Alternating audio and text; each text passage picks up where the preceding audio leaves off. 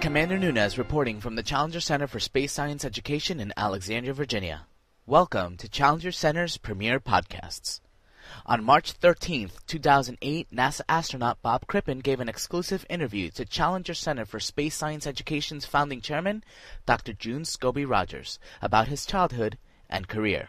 This premier podcast is the first in a series of Challenger Center interviews with NASA astronauts, acclaimed scientists, and explorers.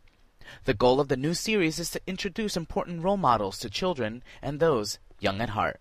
Make sure you subscribe to our premier podcast service on the Challenger Center website, www.challenger.org. And now for the third segment of the exclusive interview with Bob Crippen and Dr. June Scobee Rodgers.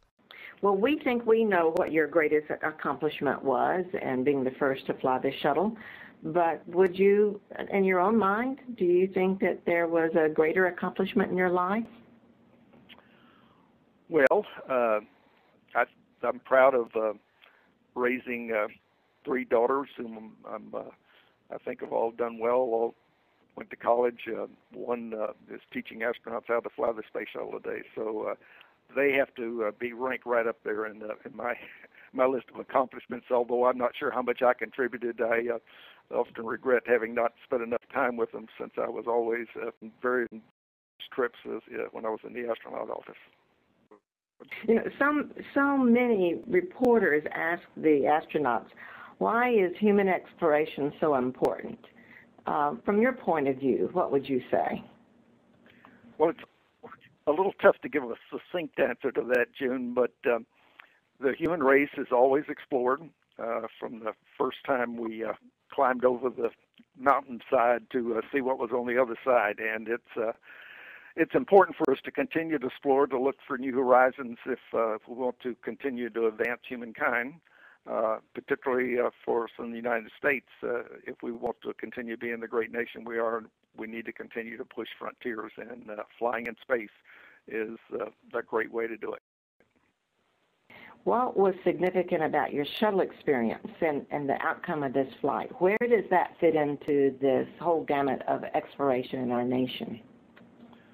Well, the shuttle was a unique vehicle. We'd been flying in space for quite some time prior to that, but this was the first time we were going to be able to take a vehicle and reuse it. We're going to be able to land on a runway as opposed to jumping in the ocean on parachutes. And it has the capability to take large payloads into orbit and marry them with people so that you can do more productive work. It's going to be a long time before we have another vehicle that even approaches the capability of the shuttle.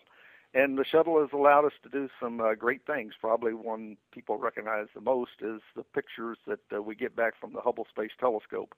It's revolutionized our knowledge of the universe.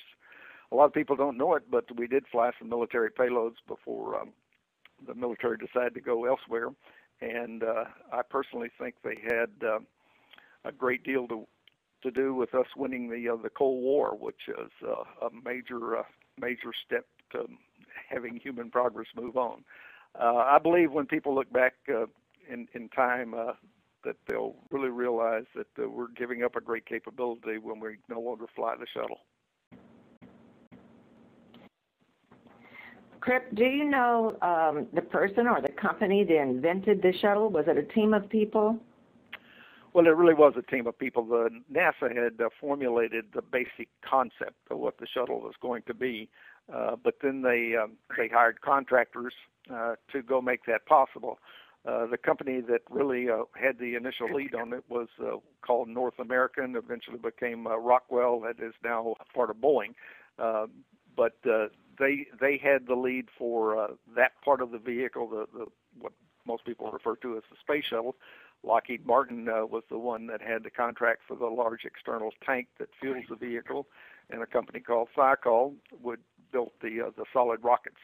So it was a group effort, I guess, a team effort to make it possible. You've contributed mightily to our nation, Cripp, and to space exploration and to the future as we move forward in launching new space vehicles and also launching minds as we reach out to youngsters to inspire them. And thank you so much, Cripp, for taking this time to share your story with us. You've been a dear friend. Thank you very much, June, and thank you for including me. I look forward to seeing it on your website. Okay, not only were you the first shuttle pilot, you were the first interview. Okay, another first. All right. Okay. That's great. Thanks so much, Cripp. Take care. Thank you. And love to Pandora. Bye-bye. Okay, cross paths with you soon. Bye. Thank you. Bye-bye. Thank you for listening to the first Challenger Center Premier Podcast. Be sure to visit www.challenger.org and subscribe, and stay tuned for future offerings from Challenger Center for Space Science Education. This is Commander Nunez, signing off.